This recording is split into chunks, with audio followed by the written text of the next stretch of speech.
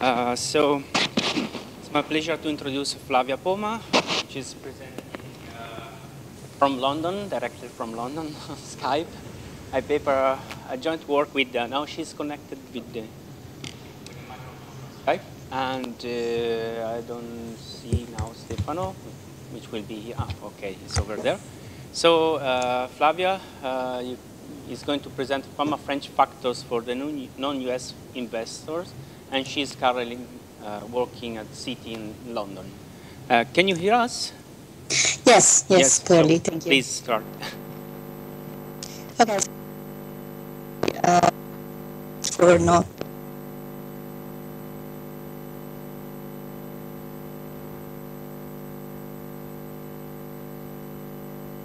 We cannot hear you. This talk from remote, basically no time.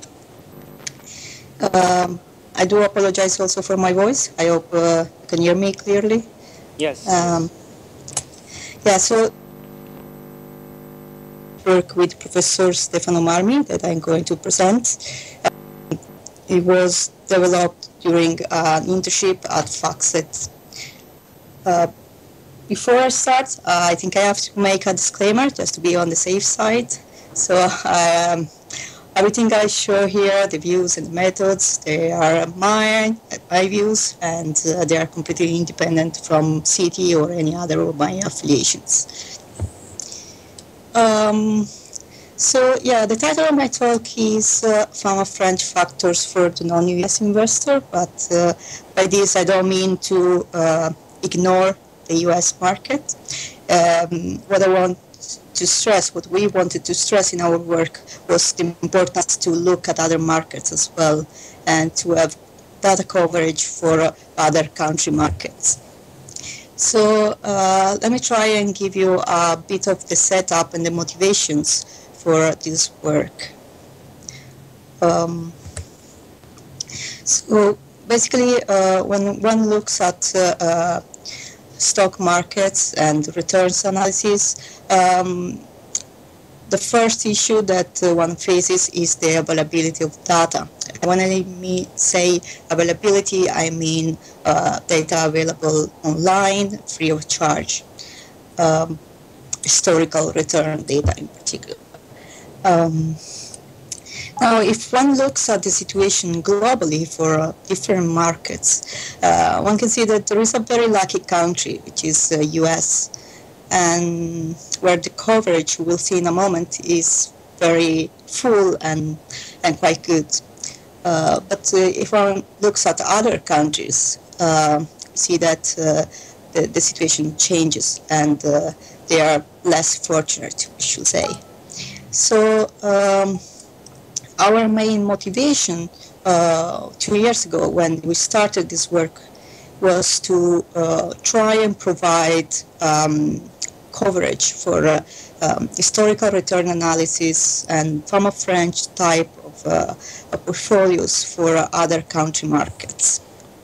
Now, before I show you the results, I want to cover a bit of the theory. I know that you already seen this concept in the previous talk, but please bear with me. I will try to be brief. So the starting point is the CAPM model. And I won't spend too much time on this because Professor Stella was very exhaustive on this. So basically, CAPM model can be reassumed this equation where the attempt is to explain this expected return of a stock in terms of the return of risk-free assets and the excess return of the market. And the beta here is the beta of the stock with respect to the CAPM model. And it's basically a measure of the sensibility of the excess return of the stock with respect to the excess return of the market. Now, under the hypothesis of the CAPM, we know that a portfolio of stocks can be optimized in terms of return and risk. and the optimized portfolio lies on the efficient frontier of the market bullet, or the Markowitz bullet. Another model that has been considered is the Fama-French three-factor models. This was proposed by Fama-French in their original paper, and basically they consider three factors. So the first one is, again, the excess return of the market, and the other two are small minus peak and high minus low. These two factors are constructed using 6 value weight portfolios that are formed on size, meaning the market equity, and MOOC to market, meaning the MOOC value to market value ratio. The breakpoints that are used, so for the market equity, the breakpoint is the median of the market. And for MOOC to market ratio, the breakpoints are the 38th and the 78th percentile. Sorry. So in this way, one ends up with 6 portfolios, and the factors they are defined the following way. So small minus peak is the average return of the 3 small portfolios minus the average return of the 3 big portfolios. And similarly, high minus low is the average return of the value portfolios, and the value portfolios are those with a high book-to-market ratio, minus the average return of the growth portfolios, that are those with a low book-to-market ratio. There is, so one can consider also a factor, which is based on momentum. Momentum is is given by the cumulative return of stock portfolios over the previous 10 months. And in particular, as done with the previous factors, one consider again 6 value weight portfolios that are formed on size and momentum. And again, we have similar breakpoints as before, and we can define the winners minus losers factor as the average return of portfolios with high momentum minus the average return of portfolios with low momentum.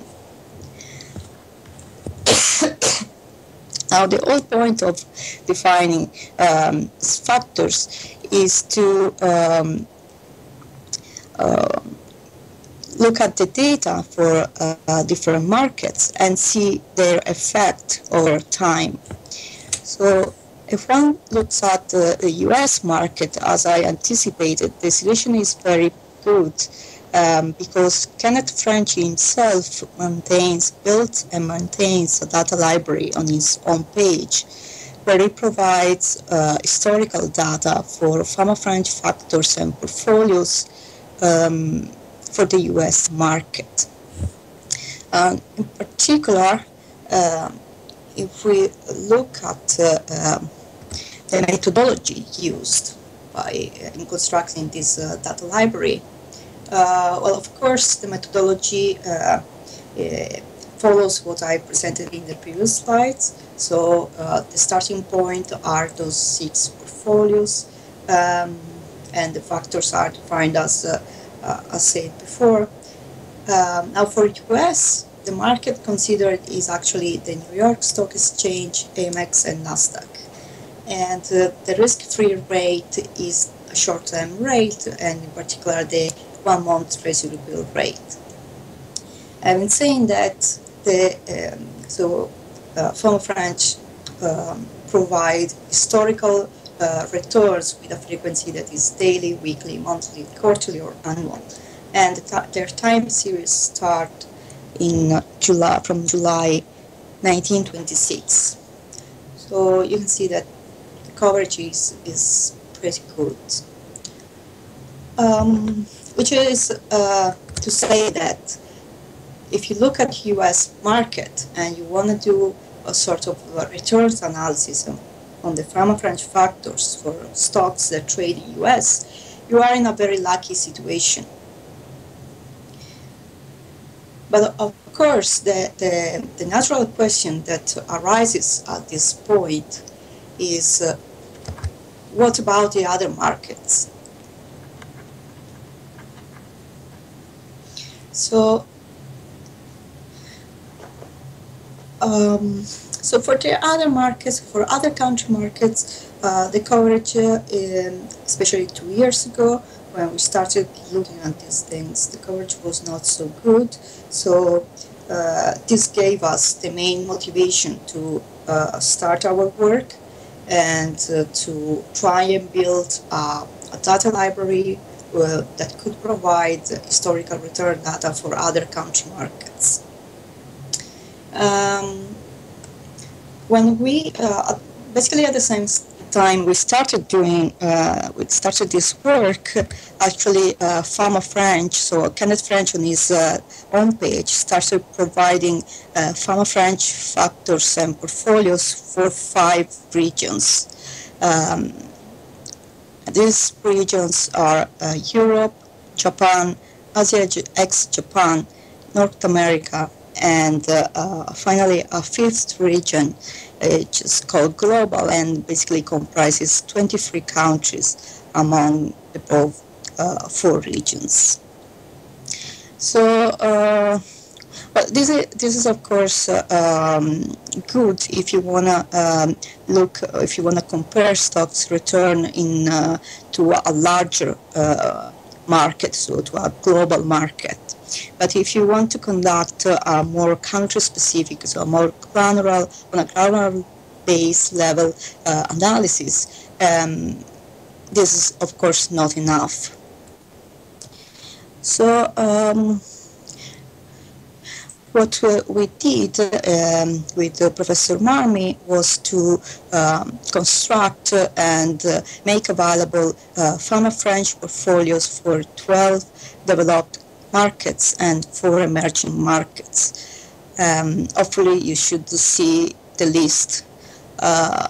So basically the 4 emerging markets being the Brazil, China, India, and South Korea. And well, we followed the methodology of Fama-French, so we looked at their original paper, and of course we were inspired by Kenneth French data library. So we currently provide historical returns for Fama-French portfolios for those countries with a frequency that is either monthly or annual. And our time series starts from July 1988 for developed markets. For emerging markets, the start date can vary from 1994 to 1997, depending on the availability of the data. One observation that I want to make, well, of course we use, actually I should mention that we use a source database FACTSET data. And one other observation that I want to make is that we decided to introduce a liquidity filter. So starting with July 1994, we constructed the portfolios including only stocks with an average volume traded on the previous 5 days greater than 1,000 shares. So basically, we only consider stocks that have traded at least 1,000 shares in the previous 5 days. And of course, we did this because we wanted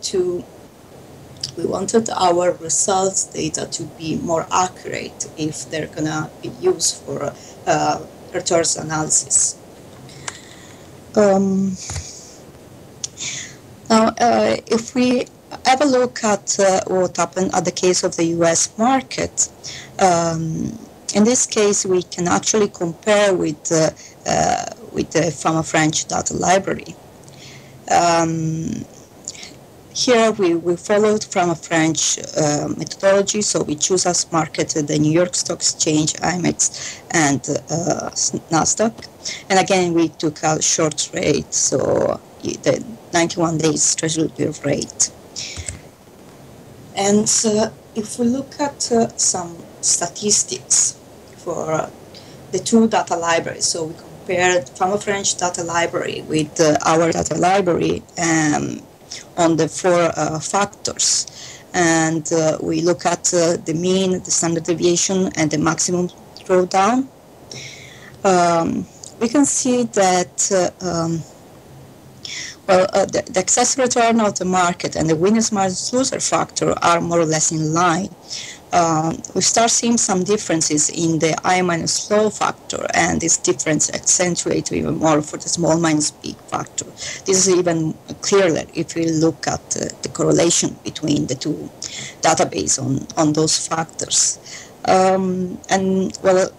We explain those differences. Of course, the major difference is the underlying data sets that we use. And there are also some differences in the methodology for the stock selection. If we have a look at the historical returns for the US market,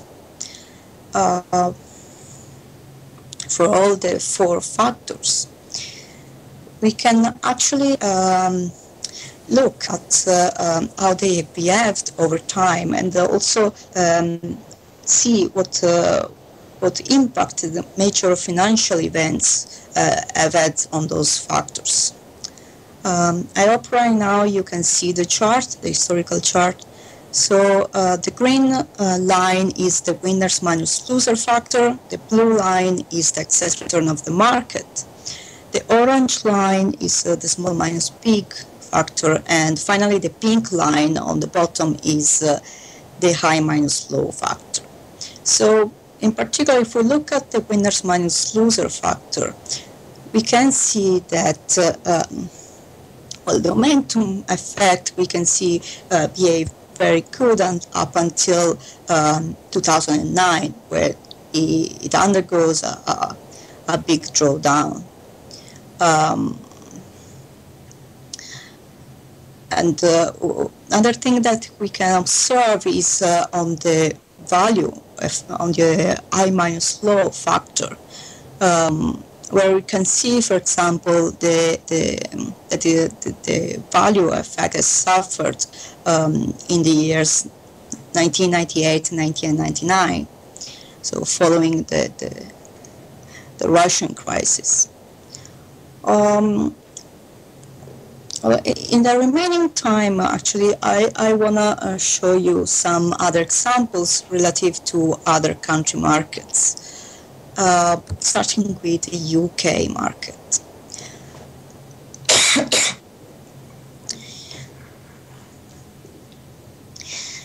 So, we will see that in all the examples we will see the situation changes a lot from country to country.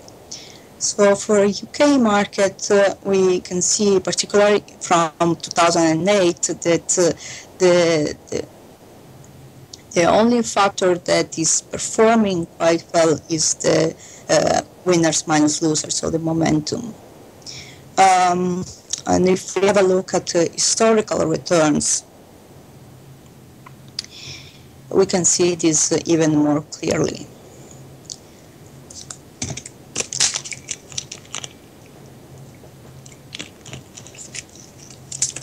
I hope that by now you can see the chart. So again, the green line is the momentum. And the legend is as before, so blue is the market, small minus big is orange, and the high minus low is pink. So we can see that the momentum again has behaved positively up until the 2009, and in general this momentum effect is the most observable effect of the UK market.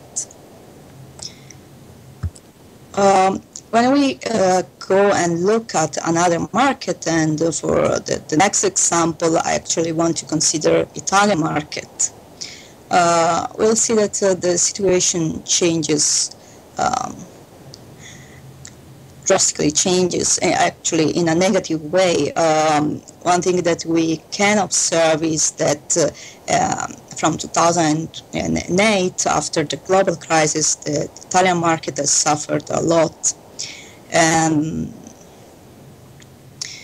Now, if we look at historical chart, we'll see that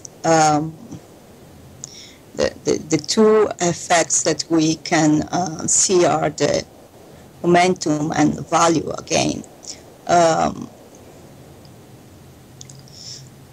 In particular for the value factor, we can see that there has been a downturn around starting from 2009.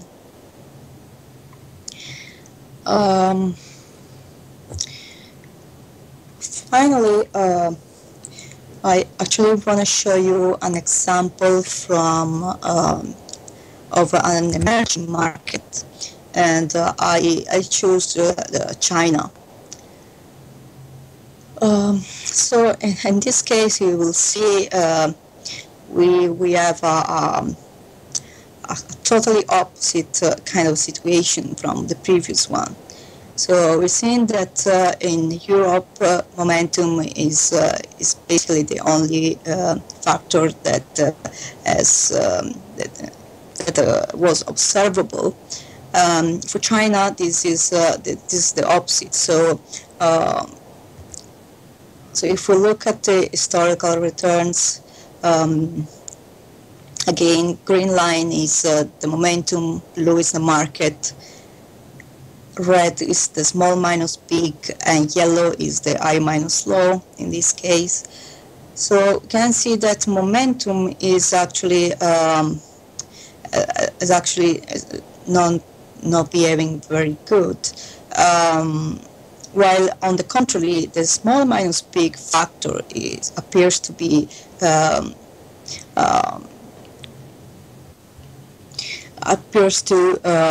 behaving positively starting from about 8-9 years ago. So even by looking at those results data by a very high level perspective, we can appreciate that differences from in the structure of the market from country to country can deeply affect how the different Fama-French factors behave. So really, if one wants to analyze a stock return in terms of Fama-French factors model, then having at our disposal country-wise data is very important. So, well, thank you very much, and if there are any questions.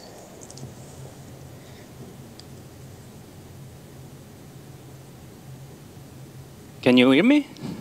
Yes. Okay, thank you for your presentation.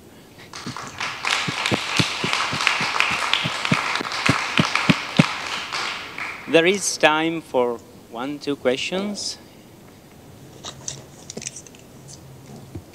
or comments. Just one comment to ciao Flavia. Ciao, Stefano. The momentum factor tries to be market neutral actually, no? Because I mean you have large, the split on capitalization, you make high momentum, large caps portfolio plus the returns of the high momentum, small caps portfolio minus. Yes. I would like to go back to the definition of the splits for the factors, because I mean it's a little bit unfair. So first of all, this makes even stronger the case for momentum, if you want. And the second, it's a little bit unfair to compare a portfolio which is a market portfolio with the factors. I mean, in the sense that the factors are maybe not exactly market neutral, but you have short and long positions at the same time, which makes a slightly stronger case for value. This is what I wanted to comment, but I don't remember exactly, so I'm asking your help to see if I'm saying something meaningful or just I agree completely. I included the market line in here just to because if you want, it's just a measure of time. So you can look at the market value and see the historical events, historical market events. So it's not just to compare with the factors. It's more like to give a historical background of what was happening in the market in the meanwhile. Okay, perfect. No more questions, comments. So let's thank again Flavia. Thank you. Flavia, we are going to close the connection, if you don't mind. Yes, thank you. Okay, Thank you very much. Thank you, Flavia.